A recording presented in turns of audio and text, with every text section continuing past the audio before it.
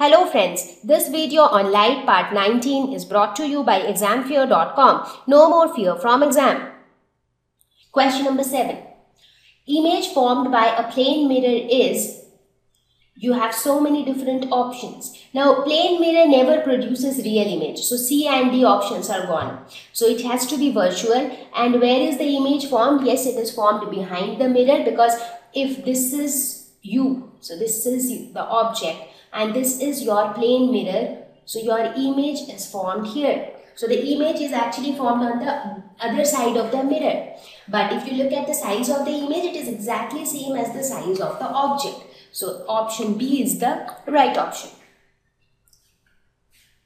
Question number 8. What is the angle of incidence of a ray if the reflected ray is at an angle of 90 degree to the incident? So let me try to draw it. Let us suppose this is the surface, this is the normal, this is the incident ray, and this is the reflected ray.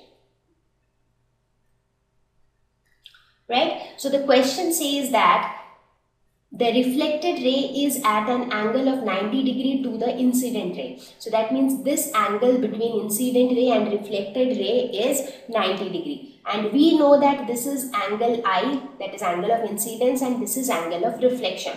So as per question, angle I plus angle R is equal to 90 degree. This is according to question.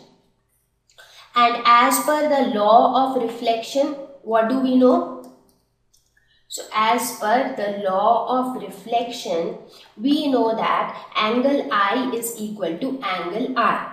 Now making use of both of these, we can say that angle I plus angle R is equal to 90 degree. But we know that angle R is equal to angle I. So we can write it as angle I. Therefore, angle I is equal to 45 degrees. So angle of incidence is 45 degree. Question number 9. How many images of a candle will be formed if it is placed between two parallel plane mirrors separated by 40 centimeters? Now, whenever we arrange two mirrors parallel to each other, how many images are formed? Infinite images are formed, as you can see in this picture. So it doesn't matter how much is the distance of separation between the two mirrors, because the number of images is always proportional to the angle of orientation between the mirrors. So in this case also, infinite images will be formed. Question number 10. Two mirrors meet at right angles. So as you can see in this picture, so let us say this is the first mirror, this is the second mirror, and they meet at right angles to each other. A ray of light is incident on one at an angle of 30 degrees. So this is incident ray at an angle of 30 degrees. Draw the reflected ray from the second mirror. Now here this is the incident ray. So what will be the reflected ray from this mirror? So the angle of reflection will again be 30 degree. So we draw a ray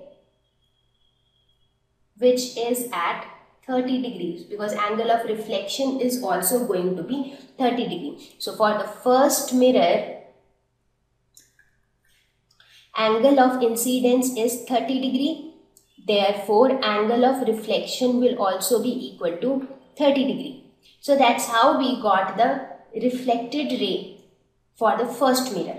Now this reflected ray from the first mirror is an incident ray for the second mirror, because it is falling on the second mirror.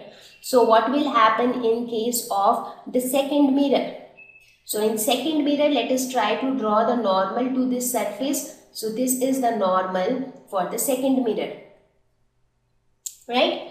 So now this is going to be the angle of incidence for the second mirror. Right?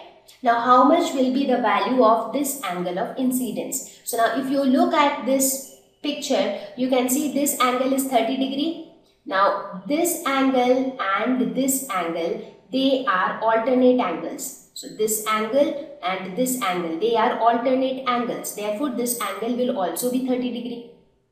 So what will be angle I? It will be 90 degree minus 30 degree, because this total is 90, normal is at 90 degree from the surface. So that for the second mirror, angle I will be equal to 90 degree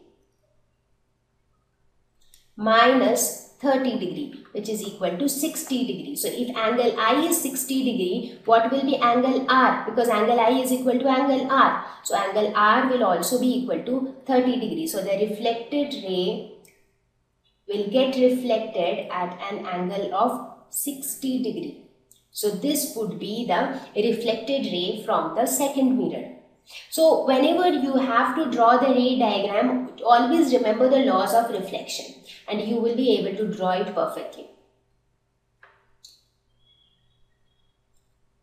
Question number 11. Thank you. Please visit www.examfear.com to watch more educational videos with a better experience. Please do not forget to like and subscribe to our YouTube channel for latest updates. Thank you once again.